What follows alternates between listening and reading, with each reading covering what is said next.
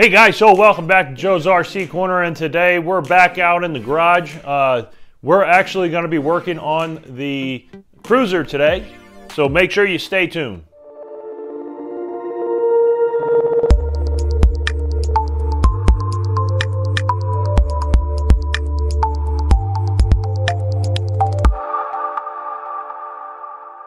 Okay guys, so welcome back. Like I said, we're back in the hangar. We got a lot of work done here in the space, basically to get it prepped and everything for continuing work on the Cruzer.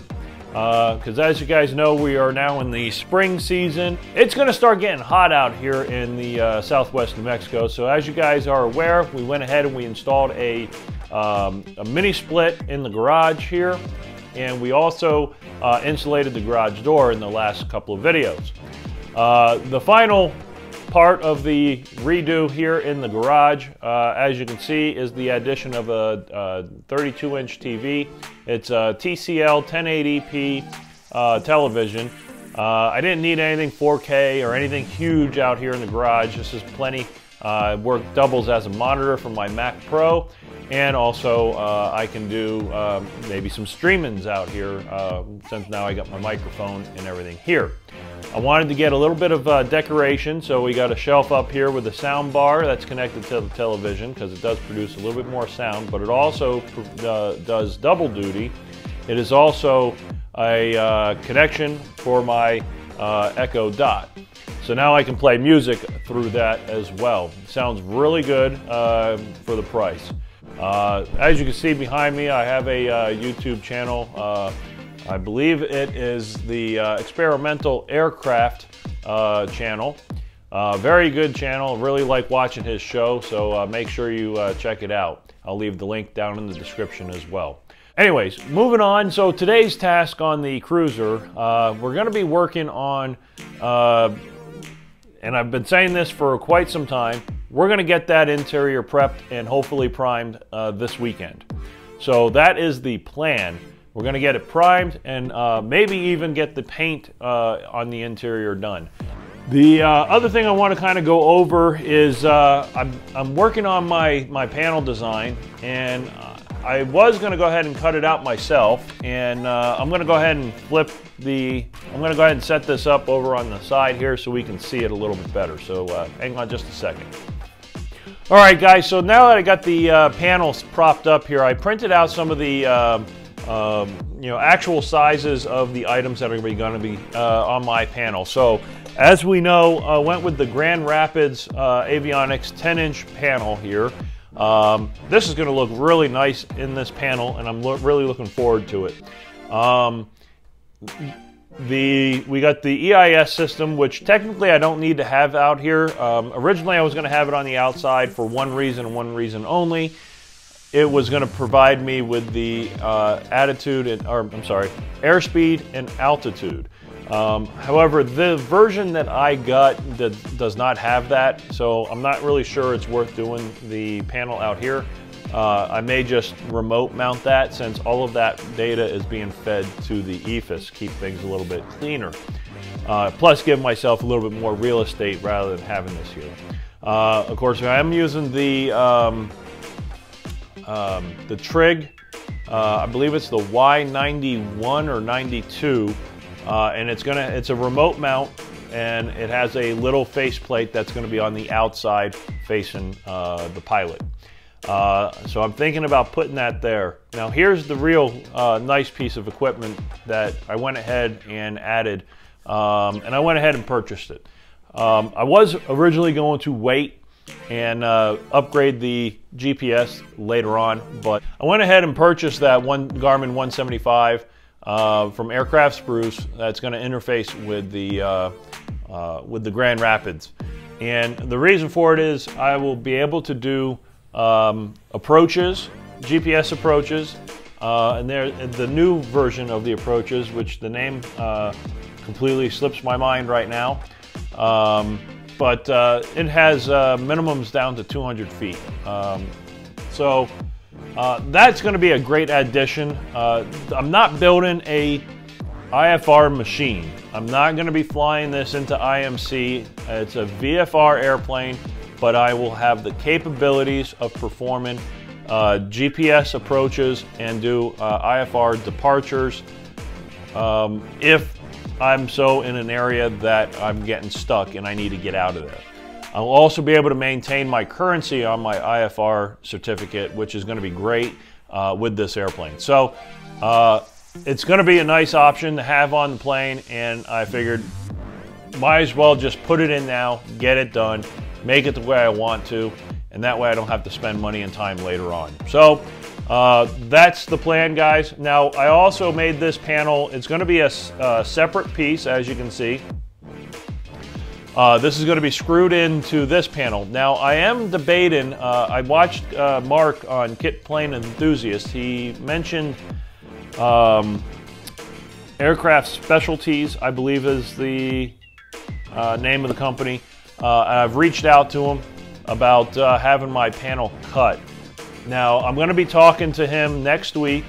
I'm going to give him a phone call, and we're going to take a look, see what the price is for one, and what I need to know right now, because I do want to make it the two panel pieces, and I got to decide whether I need to make it into sections or just have one full panel that I can pull forward. But with that, I still need to decide, am I going to leave these little corners here, because that's where the throttle is going to be, is on this side, and same with my flap. And I believe I'm going to put my trim also over here. So that would be very helpful.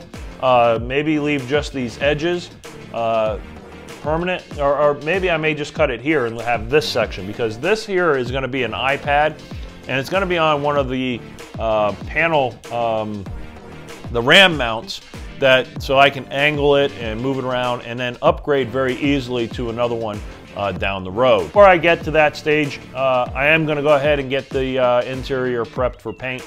So that's what today's job is. So make sure you hit that subscribe button. Guys, and also, before we get started, make sure you visit the bonfire link down below. You can go ahead and purchase a t-shirt. It's got the logo for the L750 Cricket on the front, and also Garber Designs L750 on the back. So make sure you visit the link down below, help support the channel, and go ahead and purchase a t-shirt. All the proceeds are going right back into making these videos for you guys. So let's get back to work on the Cruzer, guys.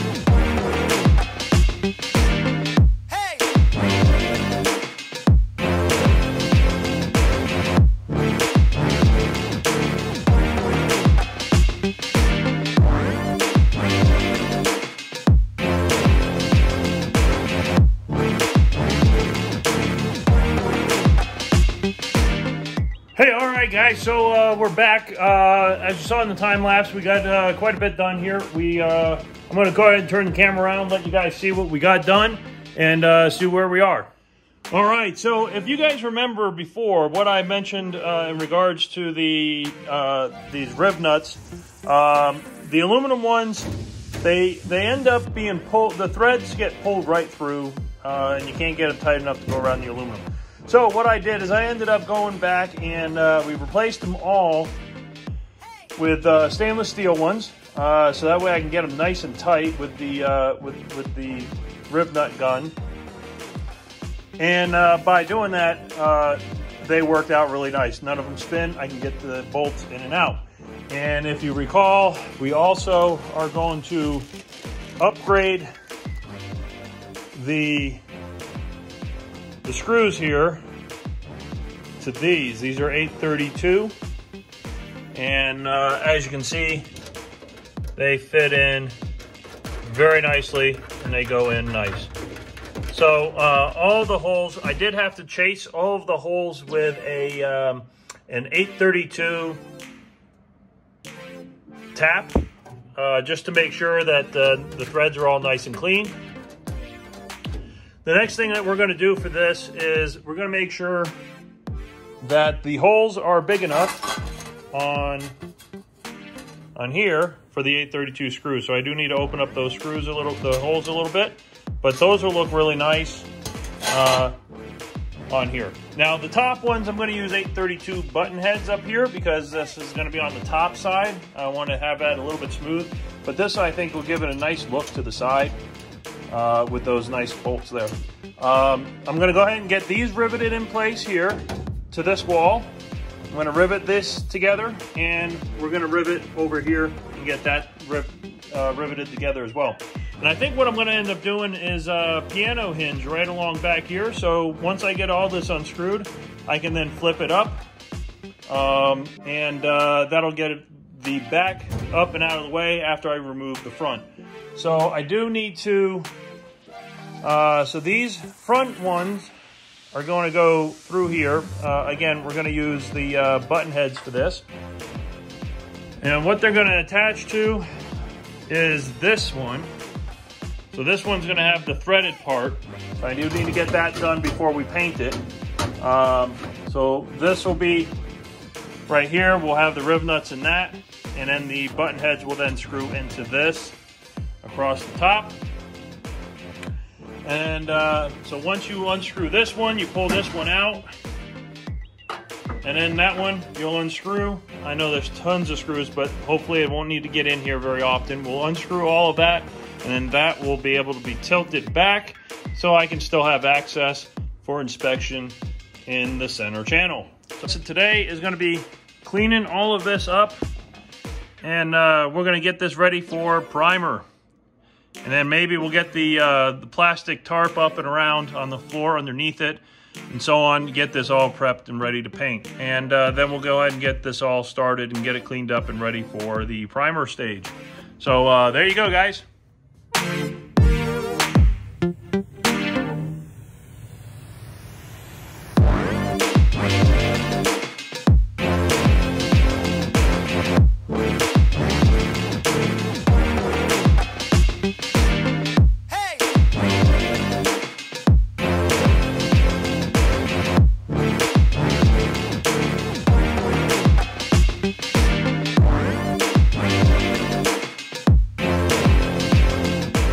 So welcome back to the channel, and okay, so we've gotten a lot done. I got the interior basically prepped for paint. We're gonna go ahead and turn the camera around, let you take a look, see what we got done, and maybe this weekend we can get that primer and paint on there, so stay tuned. Okay guys, so as you can see, we got most of this all scuffed up really nicely now. This is all ready for primer. I got everything taped off inside here for the controls. I do have to still remove, the flap control motor, but we'll get that removed. And then everything else here is ready to go. All right, guys, so that's all we have done for today. I'm going to go ahead and get that plastic up off camera. So make sure you hit that subscribe button, guys. If you're new to the channel, make sure you also hit that notification bell, so that way you get notified when the next video is posted. But yeah, make sure you go ahead and hit that subscribe button. Make sure you go ahead and visit the bonfire link. Link is in the description. Purchase a t-shirt, help support the channel, help support the build, and I'll see you guys on the next video. So without further ado, keep building, keep flying, guys. Okay, guys, so welcome back. This is kind of the end of the video here, but I wanted to, got some paint on me. Just wanted to show you really quickly what we got done. I'm really happy with how this this paint that I got lays out. It lays down really good. Makes even a bad painter look somewhat decent. But I'm also getting a little bit better at mixing the paints. I'm going to turn the camera around, let you guys take a look, see what kind of paints I used. Okay, guys, so the paint I'm using, as you guys are all aware of, I'm going with an olive drab. So I went ahead and used the Custom Shop series, the Hot Rod Flats. Got it on Amazon. It seems to be pretty decent. It's a urethane, one-stage paint with a hardener. Now I did reduce it just a little bit with some of the Eastwood urethane reducer. And then the primer that I'm using is the epoxy primer from Eastwood as well. So that stuff lays out really nice. Just using a cheap gun, but unlike you know, some, I'm going with a military paint scheme, so I'm not worried about it being perfect, but I want it to look good. So let's go inside here, the makeshift paint booth here, and hope. Oh man, that looks really nice on camera. So as you can see, we got the whole back there is all primed on the inside now.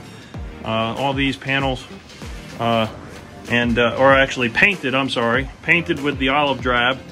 And I went along this edge here. The piece that's gonna go on top of that, I'm gonna just leave that raw aluminum on top of that part. I think that's gonna look nice. Yeah, so I'm really happy with this. It came out really good. And the seat bases are over here, and those are also painted in the olive drab as well. So I'll be able to permanently mount all of this in there now. I'm gonna get the wire and run up to the front before I finish this section up here. But yeah, so I'm really happy with it.